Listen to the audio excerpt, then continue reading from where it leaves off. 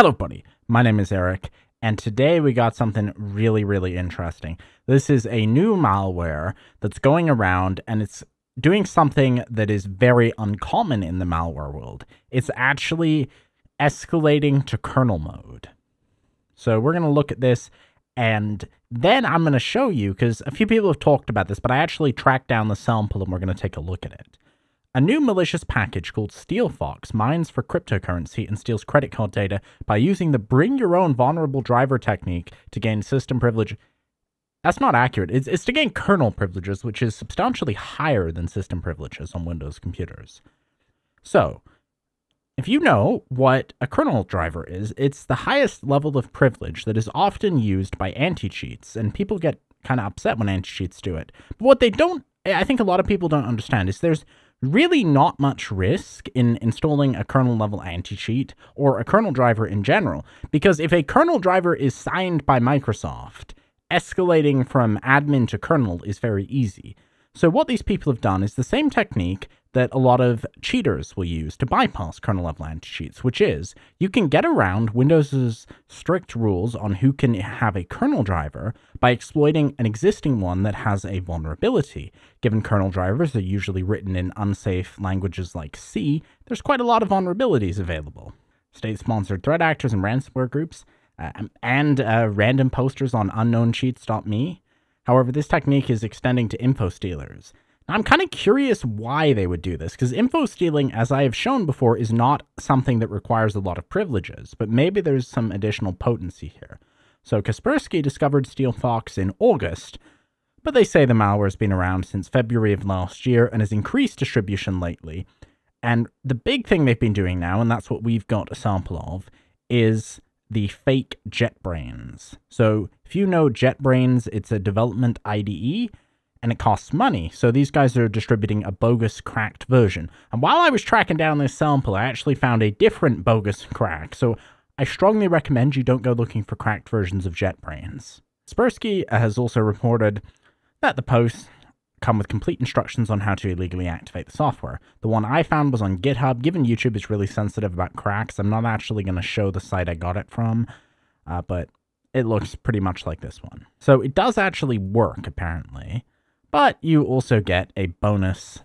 And of course, because you're cracking, like a crack will usually need administrator access, and that's what is needed, because in order to exploit the existence of a vulnerable driver, you do need a local admin, which is easy enough to exploit anyways. And as they say, it looks legitimate until the malware is unpacked. Now here I've got the malicious file and I ran it in detect it easy. Now we don't see any obvious red flags. Even with a heuristic scan, it's not being detected as packed, which is interesting.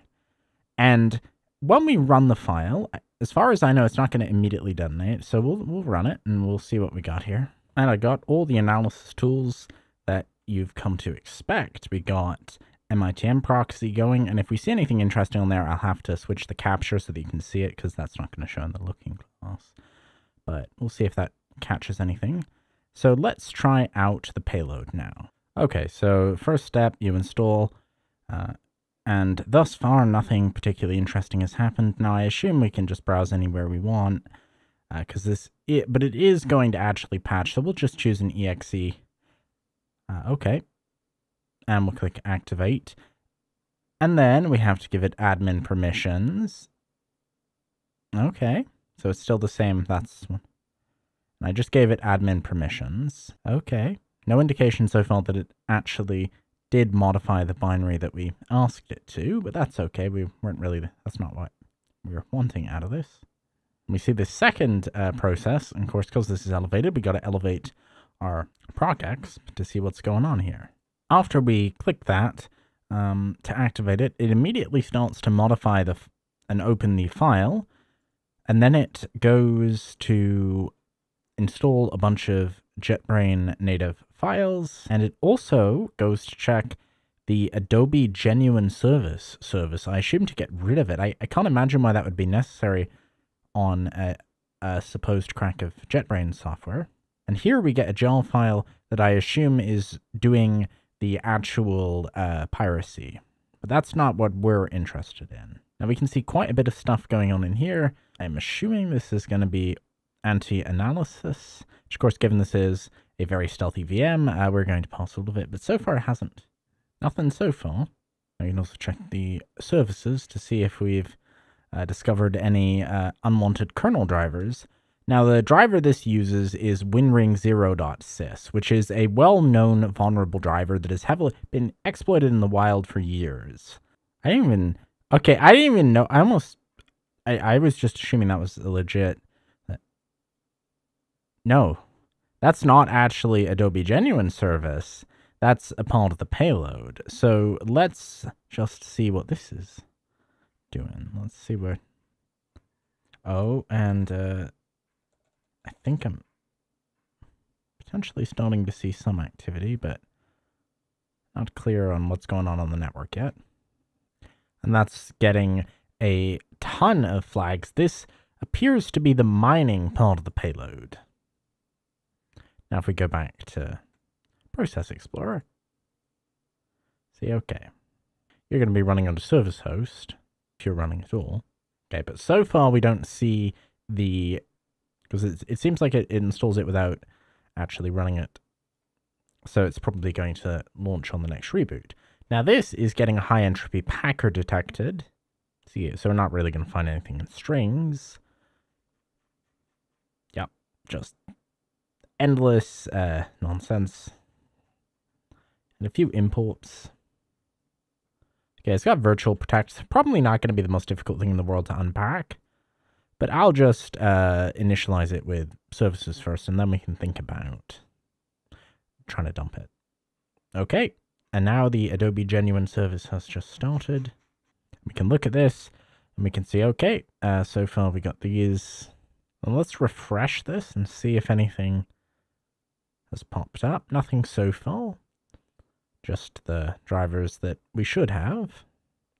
But this service is now running a system, so it's now gained a system, and then through WinRing, it is apparently going to gain kernel access as well.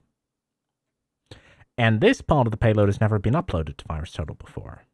Of course, it opens NTDLL, but that's, I mean, pretty much every Windows program does. Now, the next step I always find is to reboot after we have installed something and see what happens when we boot up. And the service is already running again, so it does run on boot, but the initial dropper does not. So the continued activity comes entirely from the fake Adobe Genuine service. I'm going to attempt to attach a debugger to it to see if we can find anything interesting in its memory.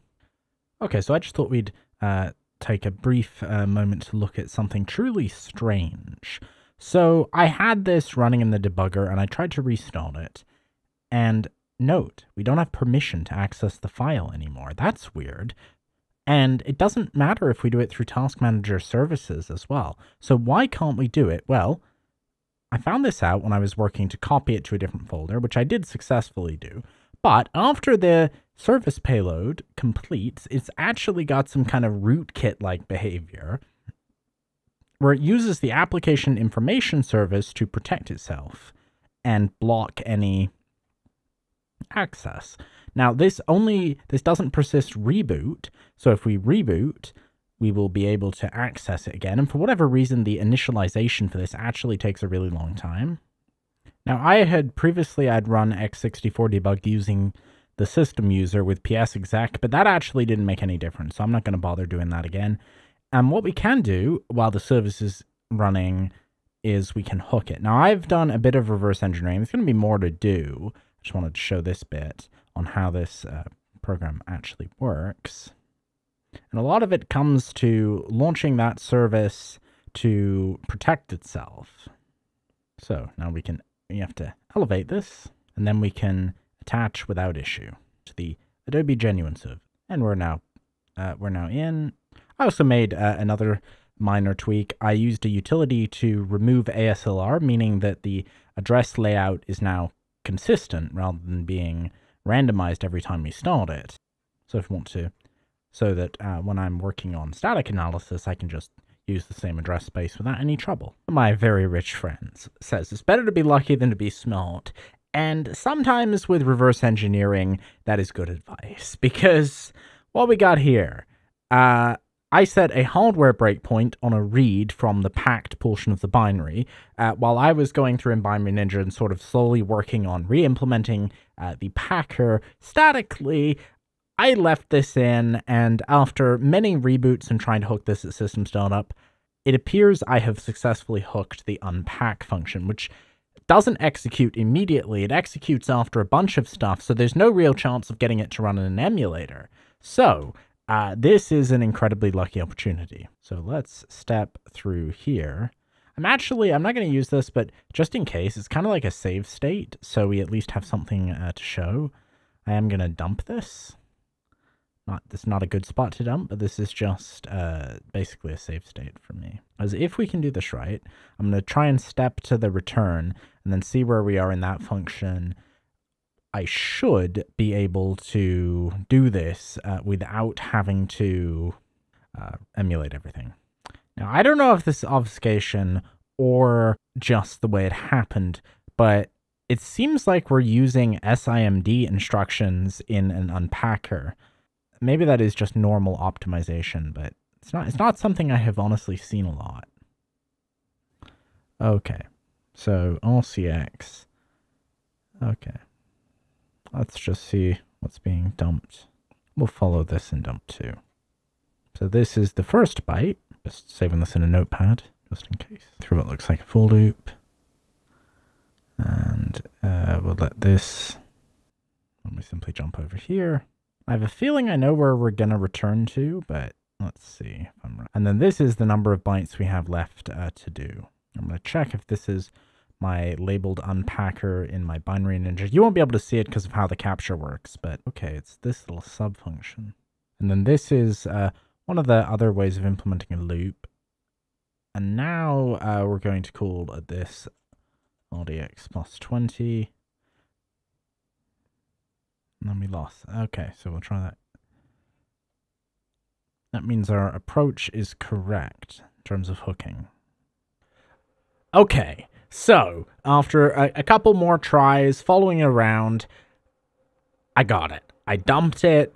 I have the payload. The one more thing I had to do, and this is probably just because I messed up the dumping, I had to add the magic number stuff. I just copied a p header from a different file, and we are in business. So here we have the entry to WinRing 0x64, which we knew was involved. I'm going to agree with the person in the Bleeping Computer article who said the person who made this is passionate and knowledgeable about C++. Look, if you're the person who made this, feel free to comment or tell me. I get the vibe this is very much a passion project just from the amount of overkill here. There is no reason for this kind of a project to need a kernel level rootkit, but they have achieved it. So, okay. So we got WinRing 0 x64.sys, and as always, the decrypted and dumped part of this in addition to the sample will be available in my school, so if anyone does not want to spend a couple of hours dumping that out, that's an option as well. So here we go. So here, and then I believe these are going to actually contain the vulnerable driver. I uploaded this out of VirusTotal, mainly out of curiosity to see, am I the first one to get this? And it appears I am the first one, or the hash is slightly different in my file. And we do get some hits for vulnerable driver. So WinRing 0 is actually embedded in here. Now that is a vulnerable driver. It's not malware in of itself, but it's valuable because it is a signed kernel driver you can load on Windows by default. And this is probably, I have a feeling this is going to tie into actually loading the kernel driver. Oh, we can look at that in a second. We create the kernel driver. This drops the file, and then if the result of that is successful, we will then want to actually load the vulnerable kernel driver that is WinRing. Okay, this is WinRing 0. So this drops the vulnerable driver, and then we exploit the driver using this IOCTL to take advantage. Now, lucky for us, while this malware is, of course, closed source, I might take a bit more of a look into this, but we got a pretty good gist of what's going on. The only thing I didn't see was any sort of info stealer activity. I'm guessing that's just because the C2 was dead and I was more interested in finding the cool stuff with the kernel driver. But what we can do is read a bit more about the vulnerability in this driver. Now, what's interesting is this driver, and like the name suggests, and this is why some people speculated it's not really a vulnerability, WinRing 0 is a driver that is designed to allow you from user mode to do things you would otherwise need Ring 0 for. It was made so that open source and independent developers who wanted to make overclocking utilities or other things that required it would be able to do so without their own extended validation certificate for signing. I think, to my understanding, it was actually a friend of the developers who had a software company who ended up signing this kernel driver. They had no malicious intent, but it's an insecure design. And even big companies like EVGA Precision X was using this insecure kernel driver. But it doesn't really matter if it's installed or not, as long as you don't have anything to prevent it. It's a threat. Some antiviruses do block it, and interestingly, the best way to protect against vulnerable kernel drivers, whether you like it or not, is actually installing Riot Vanguard.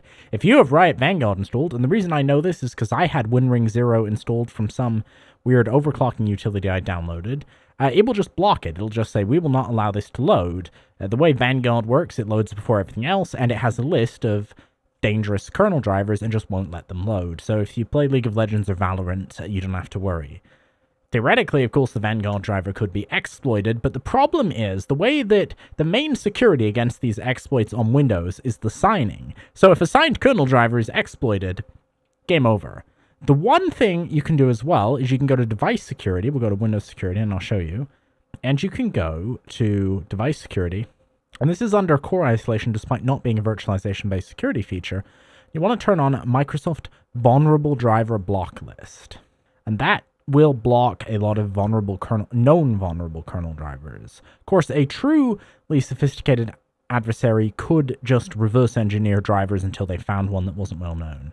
So the way this works, and the worst decision here, is you don't even need to be admin to write to this memory, although you do need to be admin to install the kernel driver, is you can map this, and it gives you unfettered access to the entire system memory from the kernel, so you have full privileges. And this is actually a fork that doesn't have the vulnerability, but it's unsigned, so that doesn't really work. So I would suggest if you use software overclocking from a reputable company, it shouldn't be using this driver. So that is going to be all for this video. So this payload does a couple of things in summary. It seems, or originally it had an info stealer, the command and control for that died. It has a crypto mining functionality, and it's pretty sophisticated as a rootkit. It uses both app info and a kernel driver to hide itself and block you from accessing the executable. When that is engaged, like I showed earlier in the video, it's like trying to debug a game from user mode that uses kernel-level anti-cheat. It just doesn't let you run the file, do anything to it. You just can't. Access denied because it's being blocked from the kernel. So that is going to be all. Hope you enjoyed it. Leave a like if you did. Subscribe. And let me know in the comments what you want to see next. Bye.